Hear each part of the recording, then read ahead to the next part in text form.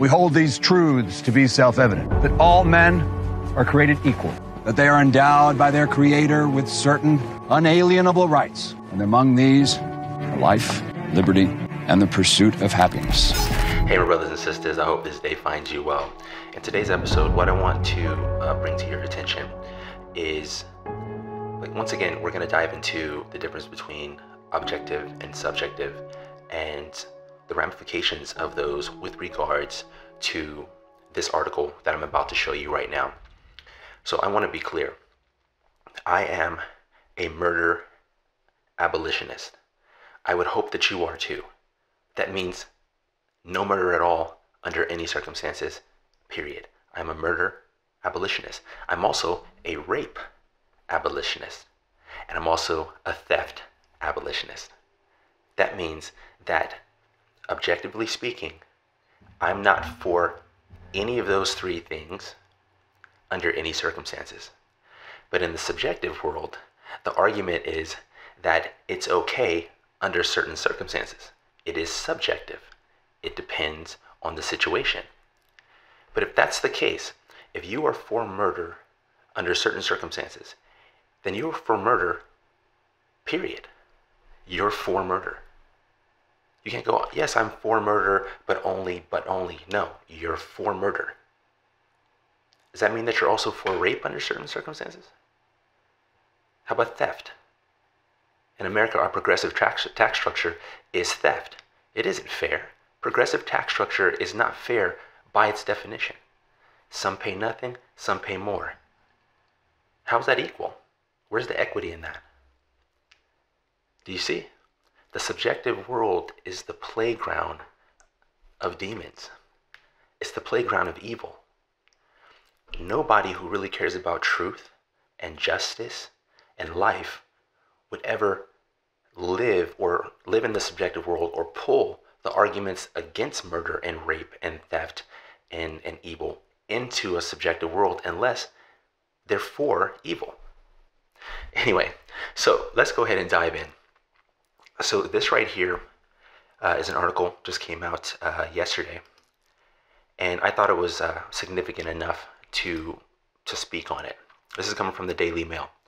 Texas Supreme Court temporarily blocks pregnant mother, 31, from emergency abortion at 20 weeks after state AG threatened to charge doctor if procedure was carried out despite fetus having no chance of survival. Now, I want you to understand that this whole title right there, that's all propaganda. It's all designed to get you to have an emotional response that they can then tie back to their whole agenda of baby murder, because they're a death cult. They want to tie this back to Roe v. Wade. They want to tie this back to, see, we told you these laws and being against abortion, which is murder.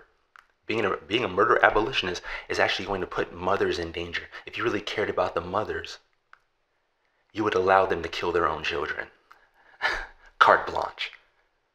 You would allow them to kill their own children. There's so much wrong with this title that it's disgusting, actually.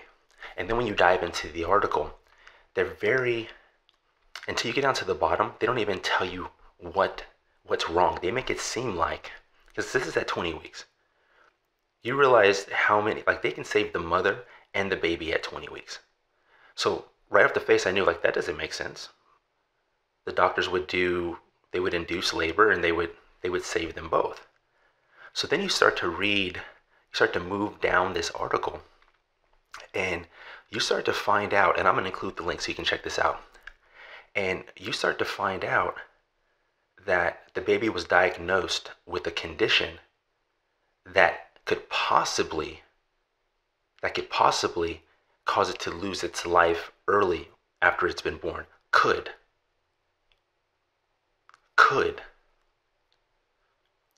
So they're saying that, well, it could be stillborn. Well, if it's stillborn, that's a miscarry, not an abortion. But then they try to address that by saying, yes, but if it's stillborn and they try to induce labor, it could possibly, rupture her uterus and impede her ability to have children. They're jumping to all of the extremes as if they're a certainty. Because what they really want to do is use this whole case to put forth their agenda, to push their agenda, to be able to kill more children. They're taking this outlier case and they're trying to reshape it and reframe it to make it seem like under certain circumstances, subjectivity, abortions are necessary in order to save the mother. This has always been their assertion. And so they have to cherry pick. They have to wait for these cases to happen. That's why they do this big article on it. They don't do articles on when the babies are saved and the mothers are saved when something happens in later term. They don't show you that. They don't show you how many babies are saved by the expertise and the experience and the ingenuity of our physicians and our medical staff. No, they're going to cherry pick this one case and then make it seem through language that there's no other recourse. So let me read a little bit. Mother of two, last name Cox, was granted permission to have an abortion after discovering her 20-week fetus was fatally impaired and could jeopardize her chances of having another child. Do you see how that's worded? She finds out her 20-week, I believe she found out at 18 weeks, but she discovers that at 20 weeks, her fetus, not her baby, do you see the wording? Was fatally impaired. Fatally impaired? Fatally impaired. That means that the impairment is fatal. So the baby is going to die and could jeopardize her chances of having another child. Do you see the wording? They throw in, we don't even know if this woman plans to have another child. Right? That's never even put clear in this article where they're saying that they want to have other children, at least in this article. I don't know if there's other articles or other videos, but I want you to see the wording because it's all propaganda. They're making it seem like this baby, this miracle is worthy of murder because it's going to save not only the mother, but also her ability to further have children. Understand, these people are for baby murder. It's antithetical to believe that they're also for her having more children. Do you see how that contradicts? But look at the word. They use fetus. They use the word fetus. They actually use the word fetus. If she carried this child to 20 weeks, she doesn't look at it as a fetus. She has two other children. I guarantee that she's not calling this a fetus when she talks to her mom about her pregnancy and when she talks to her husband. They're not saying, hey, we can't wait until this fetus is born. I guarantee they're not using that language. The 31-year-old told the state court in Texas earlier this month that she had received emergency medical treatment 4 times since becoming pregnant and pregnant with a baby that doctors expect to be stillborn. Now we're using the word baby. And if they expect it to be stillborn, well, they could be wrong. That's just an expectation. That's not a certainty. And that's the underlying thing behind all of this. What it comes down to is that the baby was diagnosed, and I'll show you what it is. The baby was diagnosed with a particular condition. It's a genetic one. It's a chromosomal one, and this woman doesn't want to have a baby that could have a handicap. That's what it comes down to. I don't know if she's being advised to this or what, but this family does not want to have a baby. Because I guarantee when she got pregnant, she wanted this baby. I guarantee they celebrated it and all that. Then they find out 18 weeks in that the baby could have a chromosomal defect, a birth defect, and now they want to shake the Etch-a-Sketch and erase this child, erase their own flesh and blood. That's what this comes down to.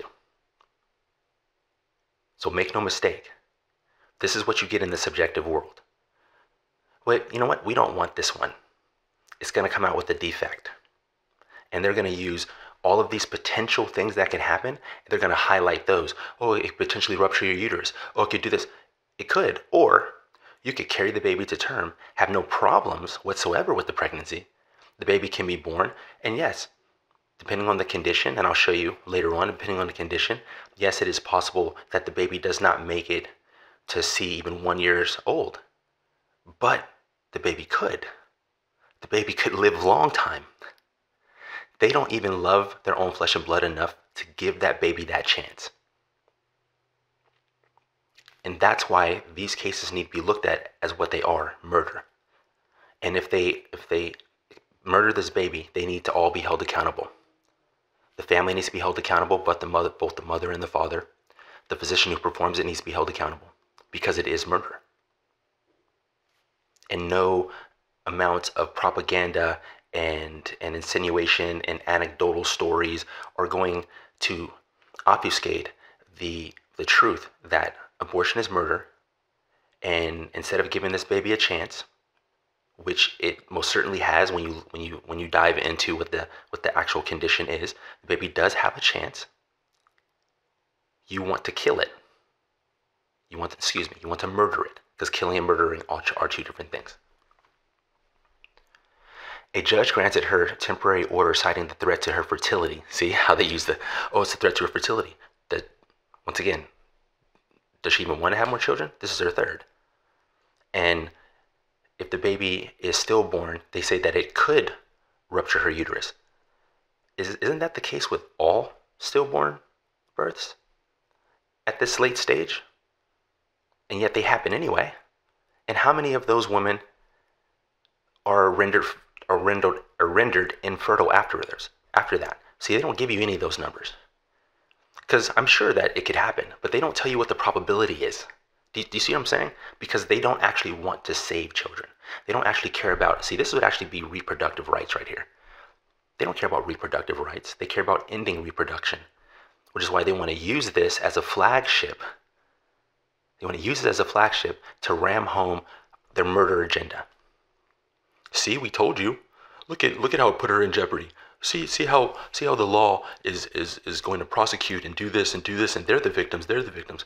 No, the baby is the victim. The law is there to protect the baby because the parents obviously don't want to, and that's what we do. We protect children. Even if the parents don't protect them, we recognize that the children still need to be protected because they can't protect themselves. And that's the truth.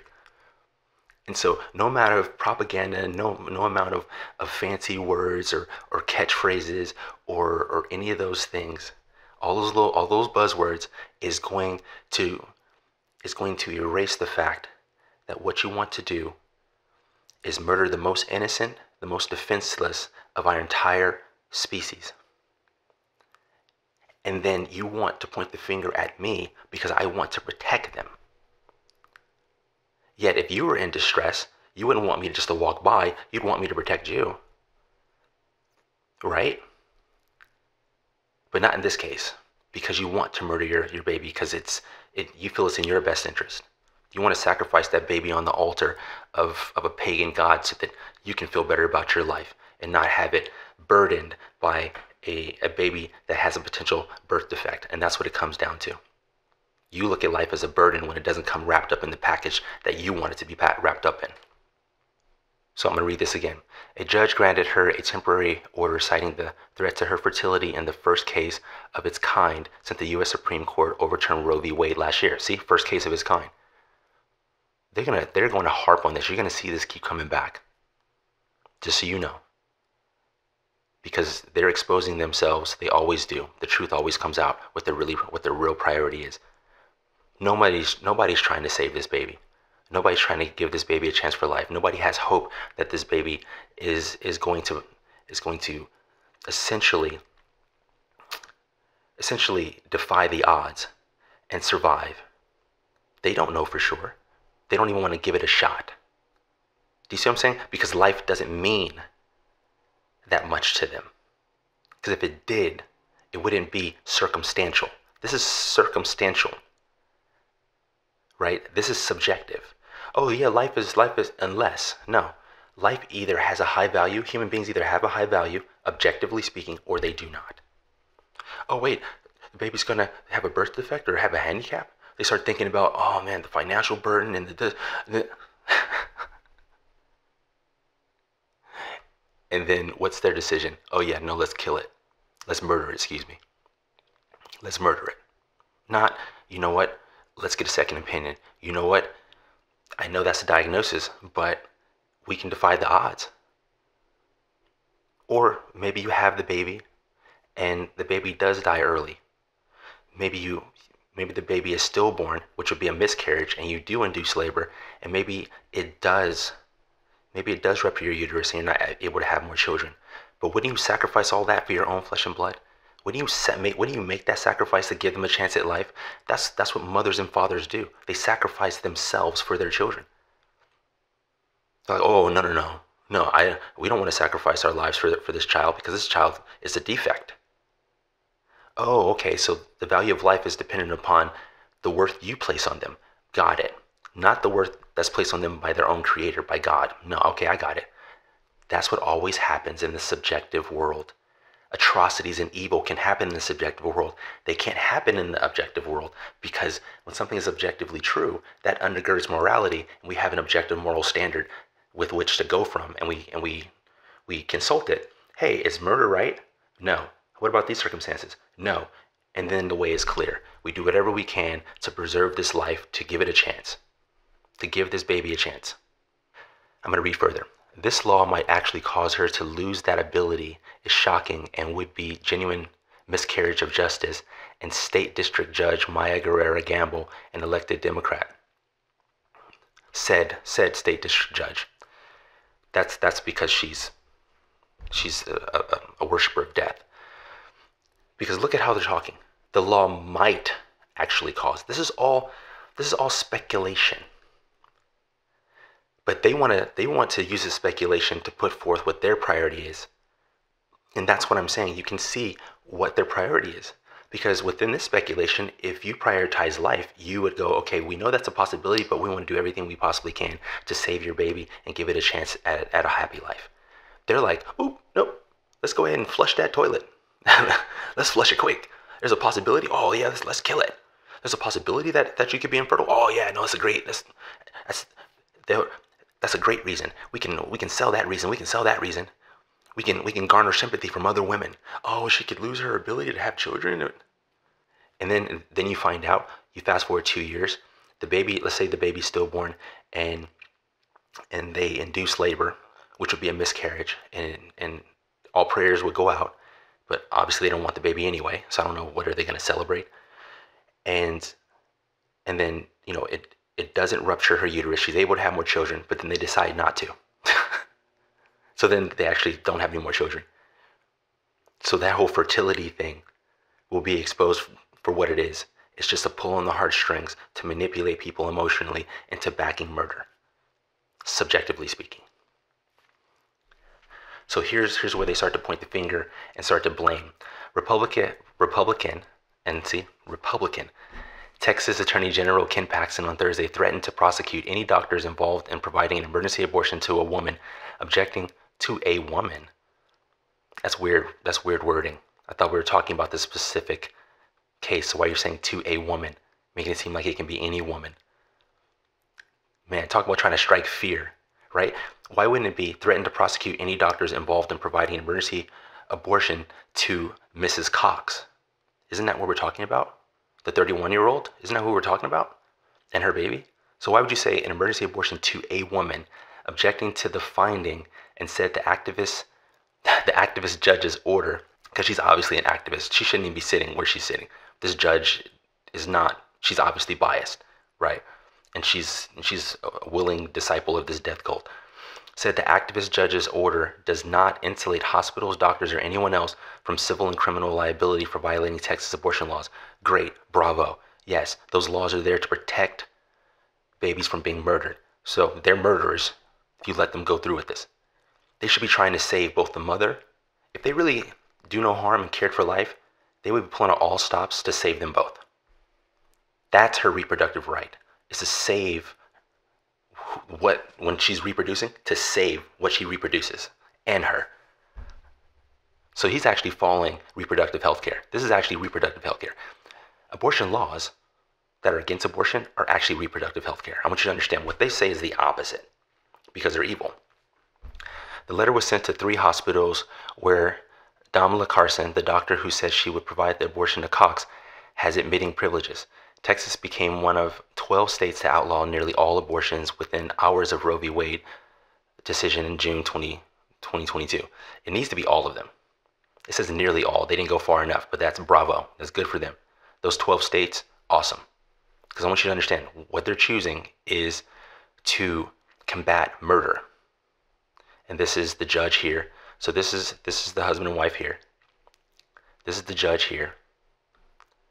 And then they put this picture, keep abortion legal, keep murder legal. Do you see what I'm saying? You're either for murder or you're not, and these people are for murder. And so they're going to try to make this an abortion right issue. That's why you're going to keep seeing this. You're going to see this pop up again. And then if she does end up having her uterus ruptured because the baby is stillborn, they're going to just drive this home. They'll probably even try to sue and all this kind of stuff, because you know what? They don't really care about that life. They're not even trying to save their own flesh and blood. That tells me everything I need to know about these people. And then check this out. Look at these numbers. Fewer than, and now Daily Mail is putting this down to make it seem like it's a bad thing. But I want you to check this number out. Fewer than 50 abortions have been performed in the state since, compared to more than 16,000 in the 5 months before the ban. You know what this means? This means that since Texas has stepped up their game against abortion, not far enough, but they've stepped it up enough to where since then they have saved over 15,000 lives. Over 15,000 lives have been saved since this. That they should get a standing ovation. Now, once again, 50 were still murdered. But think about all of those lives that can now contribute to our society. They can become doctors, lawyers, plumbers, electricians. They can become teachers. They can potentially become president. All of those, all that hope. Over 15,000 lives. That's a great start, right? We still lost 50, but we would have lost 16,000. And these people are putting this in this article like that's a bad thing, like they're for life. They're not for life. They wanted the 50 murders that happened weren't enough. It needed to be 16,000. They are mass murderers. That's what I want you guys to understand, because they look at murder as subjective. Let me go on further. Check this out. Cox delivered her 2 previous children by cesarean and said doctors had warned that another C-section at full term would threaten her ability to carry another child. Hold on. So, is it the cesarean that could threaten her ability, or is it the condition that her baby was diagnosed with? What are they talking about now? Do you see how they make something seem one way, and then when you get further down the article, the truth starts to kind of come out? So is it the C-section? So even if the baby didn't have this diagnosed defect, if she had gone full term with another C-section, it would have threatened her ability to carry another child. So I wonder if the baby wasn't diagnosed and it was going to be just as healthy as her previous 2 children, if she still would have decided to do this, because they got pregnant again. They would have told her after the second pregnancy that, hey, if you get pregnancy again, we have to do another C-section and you go full term, it could threaten your ability to carry another child. They still got pregnant again.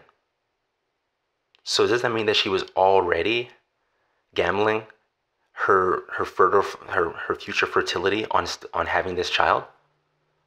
So then why the reversal? Once again, this leads me to believe it's because the child is going to have a birth defect, and now they're trying to change up the language and be like, well, you know, we just want to do this because it can make me infertile. But according to this right here, the doctors had already told you. Doctors had warned that another C-section at full term would threaten her ability. Not could, would threaten her ability, and yet they still decided to have another child. That's interesting, right? They also told her the fetus had a diagnosis of trisomy and could not survive more than a week if carried to full term. Could not survive more than a week if carried to full term, warning her that an induced labor could rupture her uterus if it died in the womb. So now I'm confused. So is it the C-section, or is it the trisomy? It's actually pronounced trisomy, I'm sorry. Which is it? Because to me what it seems like is they still wanted to have another child, even if it could potentially stop her fertility past that point. They still want to have another child.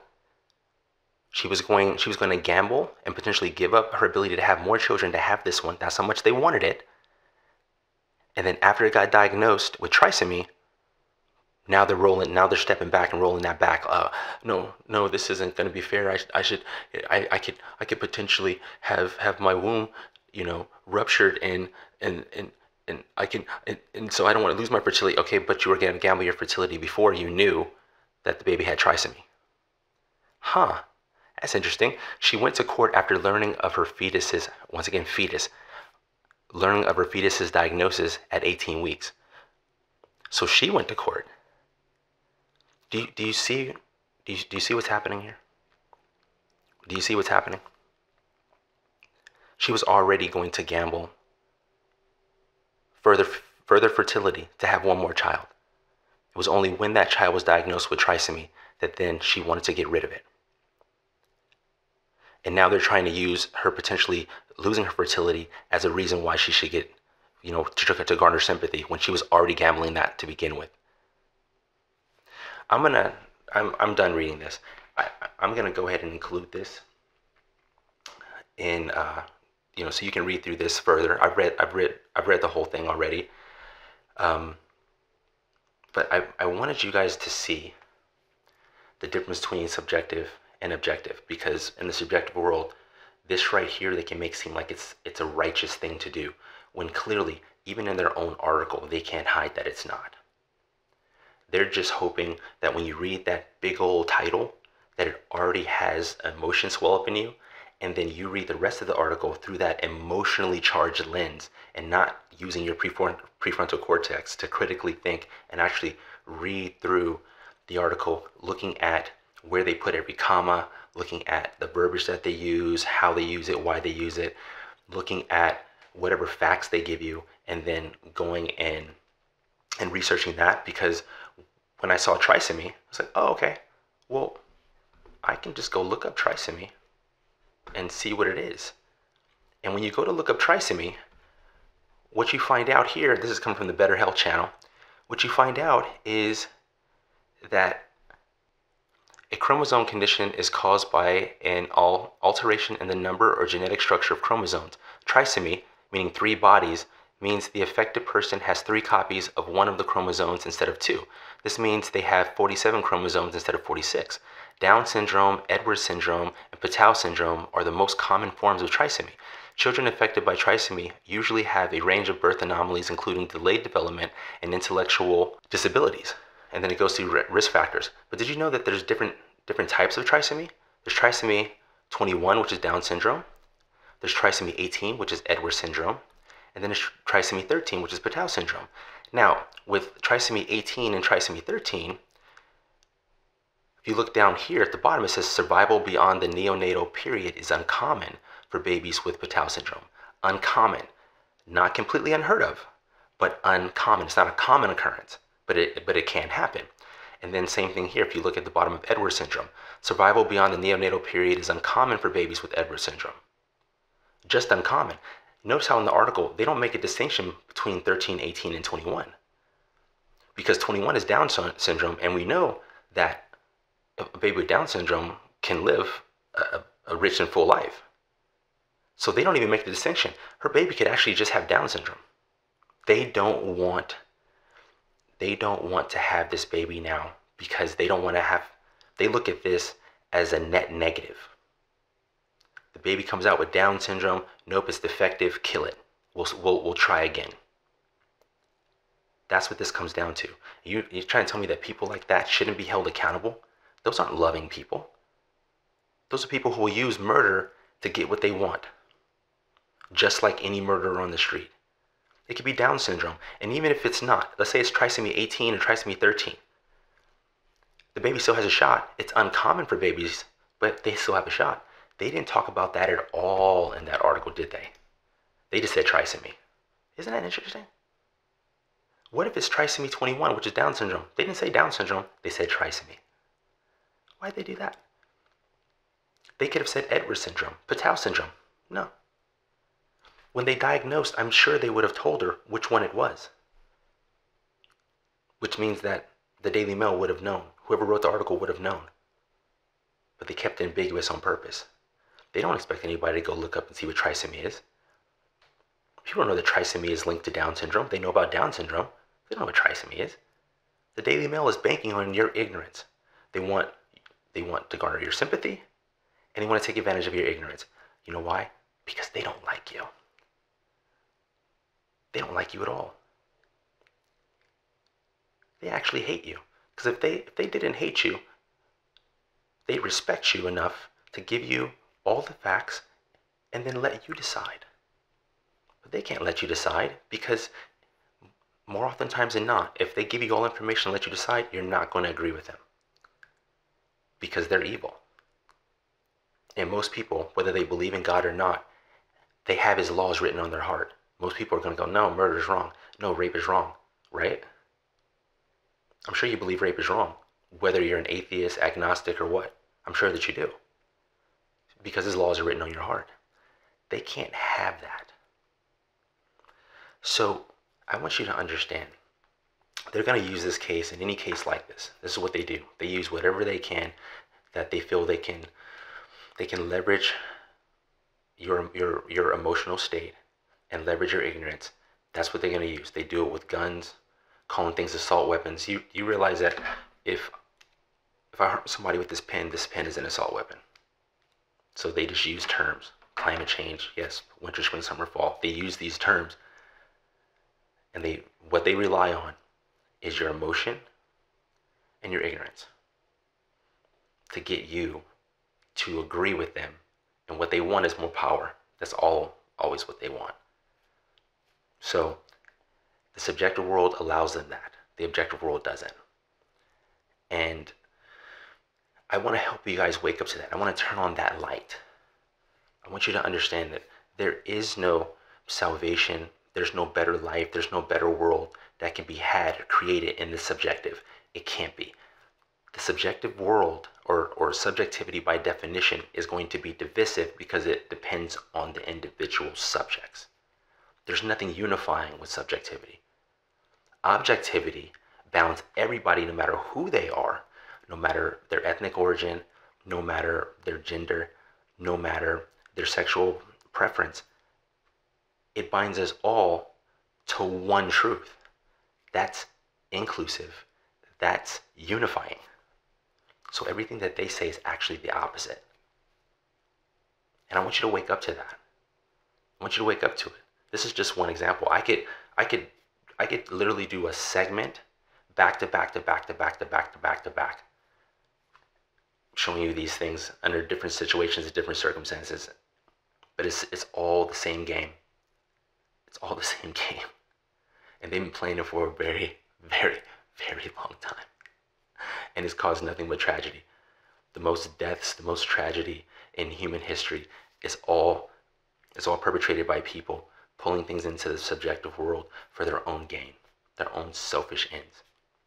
Anyway, you can read through this article and then look up trisomy yourself. Don't believe me. You check it out. You do it yourself. See, I actually respect you. I believe in you. I actually love you. I believe that if you learn the objective truth and let that inform your decisions, you're always going to make the right decision. That's what I believe, because I have faith in you. These people don't. They just want to get their way. Because if you tell a person the truth, that'll really help them. If you tell a person what they want to hear, you're doing that to help yourself. That's the way that works. You guys be well.